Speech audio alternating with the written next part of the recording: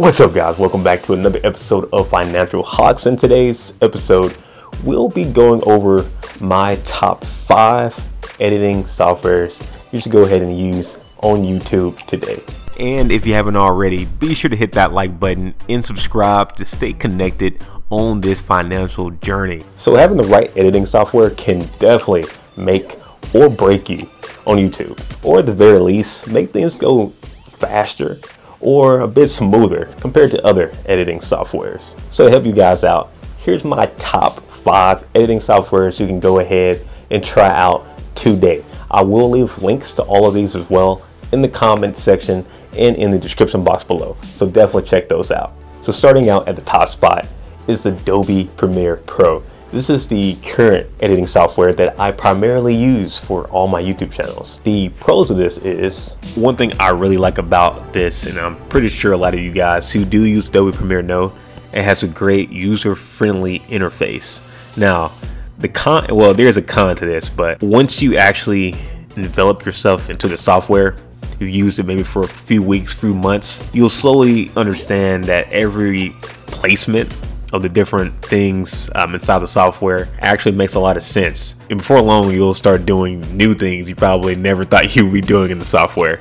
Another cool thing about this software in particular is a cool Creative Cloud online sync. So if you do have Adobe Premiere Pro, you're able to download and save everything on the cloud, and you can also stay in the same atmosphere as the other Adobe Premiere products. Another cool thing that I like a lot about the Premiere Pro, and I'm pretty sure a lot of you guys will end up liking as well, is the great advanced color correction that it has. With the 2009 update, Premiere introduced the new color grading curves feature, and it's so good. It allows you to really change how your basic films look. If you want to have that more movie-like look, that more cinematic. Now for the cons for the Adobe Premiere Pro, the big one is the money. This one is not a cheap software, and unlike in the past, back before you were able to buy one product, like buy just Premiere Pro by itself, you may pay maybe what, $300, $400, $500 for example, and then you would have that software. This one is on a subscription base, so you will constantly be paying. Now, the best bet is if you're a student, for example, or a teacher, you can get a great discount. That's actually what I ended up doing when I was in college, getting that discount, which helped out a lot. Next up is Final Cut Pro, another cool editing software that I'm sure a lot of you guys have probably used in some time or some form of your life, especially if you were in some type of editing in college or in high school. This is another cool one that I've also used quite often. And yeah, here's the pros and cons for this editing software. Now, on the pro side, the render speed of Final Cut Pro is amazing. Everything is pretty much rendered while you're working, so exporting files doesn't really take too long compared to some of the other software. The color correction is also good on Final Cut Pro. Never really had an issue as well using this software compared to the other ones. Also, a cool thing I like about Final Cut Pro as well is that it does have a pretty good amount of different features in terms of like transitions and different things like that for your video files and for some of your graphics as well, which is always great when you're editing. Now, on the con side of things, the clipping is sometimes not spot on. It's just here and there, at least from back when I was using it a lot. Another one is the sound editing using this software isn't the best, I guess, compared to like some things like Adobe Audition. Again, it kind of makes sense because this is primarily an editing software in terms of video and not audio. But given the fact that there isn't a Adobe Audition equivalent per se, like the Adobe Premiere side has, this can definitely be a hit or miss for a lot of people. Third on my list is iMovie. This is another pretty famous editing software, especially for a lot of you guys who have Macs, since this is a free software that you guys can easily download right now if you do have a Mac. Now, the pros and cons of iMovie. The cool thing about iMovie is that it has pretty simple clip selection. It really doesn't take too much to get your clip on the project and then putting that on the timeline. Pretty simple, I think, for anybody. So that's one good thing about this. Adding transitions using iMovie is also a breeze. Kind of reminded me of the old Windows editing software. I would say this one is probably even easier to do in terms of, just adding transitions again to your clips before or in between clips. The cool user interface on this is also cool between the desktop and the mobile versions. Now for the con side, this is a linear editor. By that I mean you're not able to have multiple video clips on top of each other, for example, or multiple audio clips. So if you want to have like 3 or 4 or 5 different audio and you want to have like 3 clips all playing at the same time, you aren't able to do that. You will have to follow a linear 1 clip, 1 video type of motion compared to a non-linear editor like the Final Cut Pro. We're pretty much able to edit any way you please. You can start editing on your ending first, and then you can start at the beginning of the video, and then you can start working on the middle, or you know, if you wanted to start in the middle and then go back to the beginning and then go back to the end. There are a lot of limitations in terms of the graphics that this offers compared to some of the non-linear editors as well, though this could be good for newcomers in terms of just having just the basics solved. Fourth up is Vegas Pro.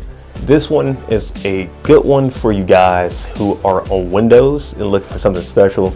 This one should definitely scratch your itch.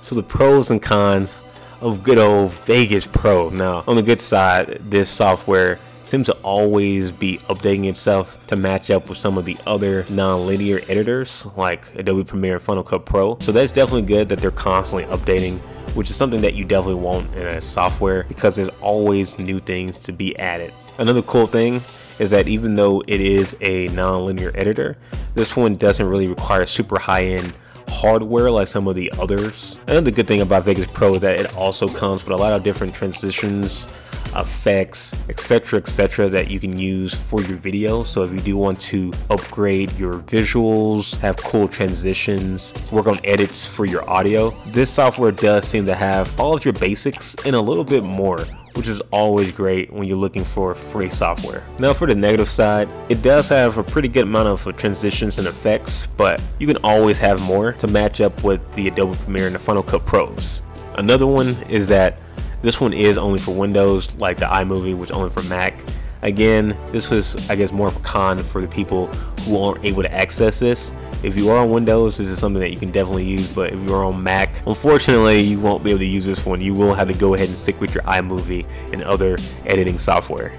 And thirdly, this is, again, more of a beginner-ish, I guess medium-ish editing software compared to some of the others. So with this being more beginner-friendly, you will be missing tools that you will see again in some of the more advanced software. And lastly, the free software DaVinci. This one is free for both Windows and Macs, and I believe Linux as well.